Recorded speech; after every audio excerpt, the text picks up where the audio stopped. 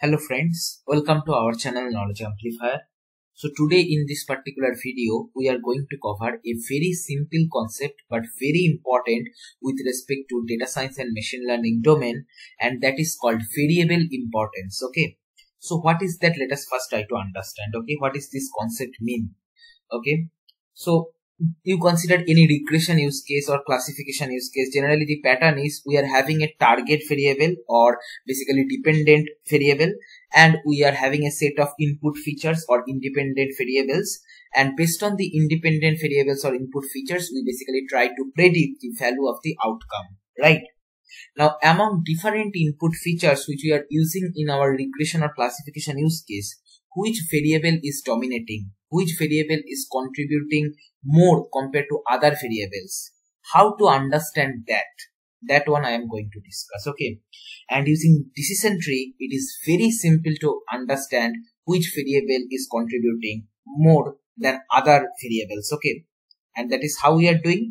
The very nature of decision tree reveals that important variables. Okay, so if you just think how decision tree works, that is decision tree basically crawls through the data. Okay, in each stage, okay, it basically attempt to determine how the data can be splitted into homogeneous buckets. Okay, that is from a particular parent node, how or which feature can be chosen using greedy approach or using some more optimized way. Decision tree try to find that which particular feature can generate two child buckets which are almost homogeneous. Okay, that is, for example, if there is classification problem statement, then in each stage decision tree basically try to catch that particular feature which is creating such child buckets which are having most of the class belonging to one particular same category. If there is regression use case, then what happens, that decision tree at any stage, decision tree basically try to split the parent bucket into child buckets such that the mean square error can be minimized. Okay,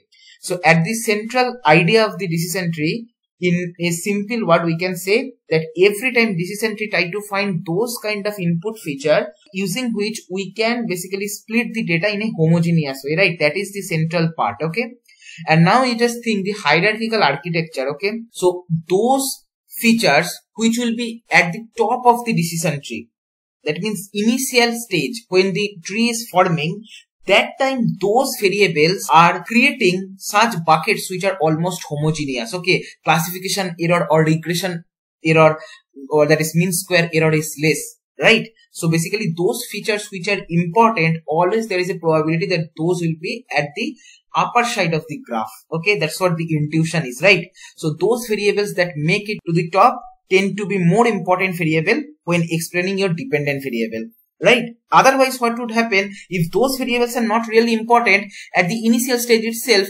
decision tree might have not chosen those variables for splitting criteria. Maybe decision tree could choose some other feature, no problem in that, right? So decision tree is choosing in an intelligent way that variable only which is basically contributing in a better way to decrease the classification error or regression error, right? That means those variables are contributing more. Okay, so the overall idea is which variable is more important for predicting the outcome. How you can understand from decision tree, that is intuition is those variables which are at the top of the tree, those are contributing more. Okay, right? That is the fundamental intuition. This is a very popular interview question, widely asked, frequently asked. Okay, right? Now let me show you one simple demo. Okay, so I am using MATLAB. You can use your favorite language, that can be Python or R, whatever. But anyway, concept is going to be same. Whatever language you are using, just library packages might differ. Okay, so just try to feel the concept. If you are using some other language, just try to feel that. And if you are using MATLAB, then obviously it is helpful. So CLC is basically used to clear the comment window. Clear all is basically used to clear all the earlier used variable from workspace. And then here close all is basically we generally write to close all the open figure window. And then here warning off.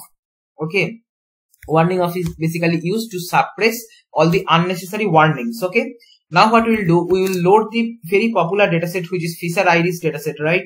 That is available in MATLAB database itself. So we will be first importing that. Okay, right? So here I will be loading this load fisheriris. So first I will execute CLC clear all, close all, warning off in the command window. And once that is done, I'll be loading the fisheriris dataset. Okay, let's see how the data is loaded. We'll be trying to create decision tree on this. If we go to workspace here, then here we'll see meas is 1. If we click on that, basically this is kind of matrix or table you can say, which is containing sepal length, sepal width, petal length, petal width, and another one is basically species, okay, which basically contains the class, okay, in which row is belonging to which class, that is Cetosa, Virginica or Versicolor, that is there, okay, right? So in simple words, I can say meas contain all the input features and the species contains the output or target variable, okay, and this is classification problem, you can easily understand. Now suppose we are asked to get which feature is dominating feature in prediction of the output, okay, that we need to detect. So for that, what we will do first, we will try to create the model, okay, model equal to fitctree, right? So remembering this syntax also very simple. Fitctree for tree based model, okay, fittree for regression model. C stands for here classification, okay, maybe SVM if you are using for classification, then fitcsvm, simple, right? And if you want detailed explanation, if you suppose forget something, just you need to write help fitctree, that's it, okay. If you just run here, you will be getting the documentation help for the classification tree which is required, okay, and based on that you can basically create your code, no problem, okay. It might be taking some time, right? So let's see. Okay, here we got the result. So fitctree table and y, where table is basically our input feature, y is the response, okay, that's what we have to give. So here our input features are stored in meas, and here species, okay, speci, this one I'll be double clicking, okay. So this is done, just simple decision tree we are forming, okay, right? Then let's execute this kind of query code, and yeah, it's done, okay. Now to get which variable is dominating, as I told you, the intuition is basically which features at the upper part of the decision tree they are dominating, right? Now MATLAB internally compute this and give us some result kind of thing using one function, and that is basically predictor importance, okay. You can easily understand what it means. Basically predictors are nothing but our input feature which is important, that's what we want to understand, that's why predictor importance is the function name, okay. And then you have to pass the model name, okay, right? And then here I can store this in important variable imp, which one is important, that kind of information it is giving, okay, right? So if I just show you this particular model, if I write whos of Mdl, you will be getting the data type related information for this particular model, which is a classification tree. And if you want the detailed explanation, like for example some properties you want to check, you just write model and hit enter, you will be getting some properties related to this model. You can click on properties and a bunch of properties you can get. Like for example, if you want to know what are the input features used, here basically you will be getting predictor names, okay. So where is the predictor names? Just now see predictor names, okay. So model.predictorNames you can use to extract the predictor names and all these things you can do, okay. Now once we get the values, what we can do, we can plot a bar graph, okay. Generally this kind of which one is important, which one is less important, that we display with bar graph, okay. This is kind of visualization, and you can basically copy paste the code which I am going to write for understanding the importance in your project also as it is, okay. So here I can give the title as Predictor Importance Estimates, okay, right? And then maybe ylabel, xlabel also.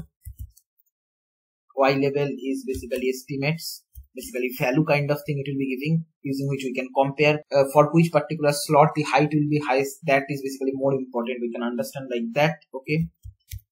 Estimates, and here xlabel of the graph we can give as maybe predictors, okay, right. So let us try to run this particular one and let's see whether we are getting some error or not, okay. I will close this kind of things, right, and here figure window comes, okay. See here we got some error, I think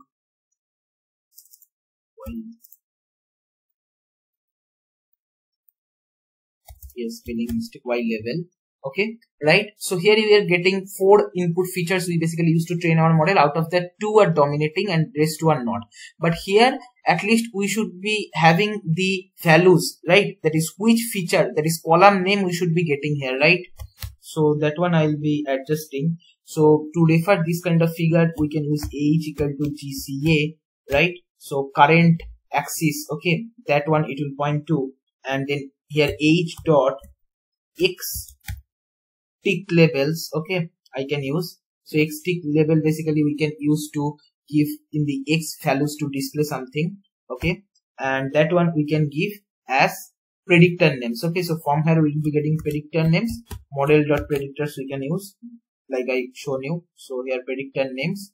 Okay, see MATLAB itself is giving suggestions and all, right? So it is very handy actually, and we are basically specifying the predictor names here, right? Now let's run this particular one and let's see whether we are getting the predictor names or not.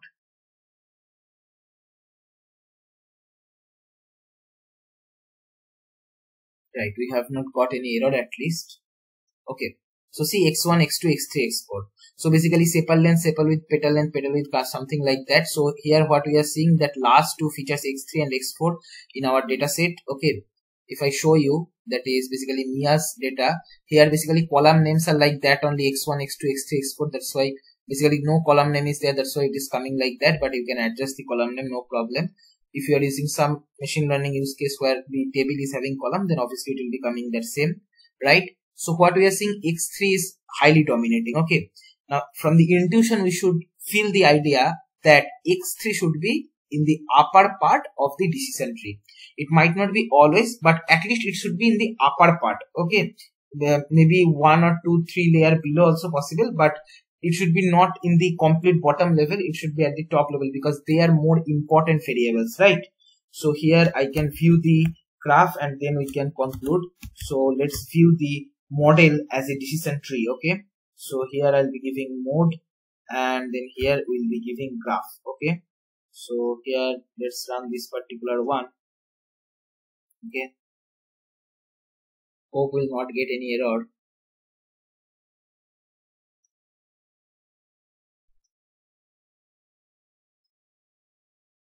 Yeah, it came. See, if you consider this particular decision tree, see x3 at the top and there is no x1 and x2 in the decision tree, right? That's what we are basically getting the feeling from this particular bar graph also. There is x1 and x2 has no height. Okay, sometime in some particular machine learning you might be getting negative value for x2. That means they are basically contributing in negative way. Basically they are not helping, they are deteriorating the quality of the model. That also possible. Okay, so this is kind of a common code you can utilize if you are using MATLAB, but I hope you got the intuition. That is, in the decision tree, in the upper level, whatever splits are happening, they are main contributor or dominating. They are dominating in the decision making, right? So that's why we can simply say that they are more important variables. Okay, right? So this is what about the concept. I hope you understood this. The code I'll be providing in the description box or in the comment section. If you want, you can go through that. And if you find this video helpful, then please like, share and comment, subscribe our channel if you have not subscribed till now, and don't forget to press the bell icon to get the notification of our latest videos. Thank you.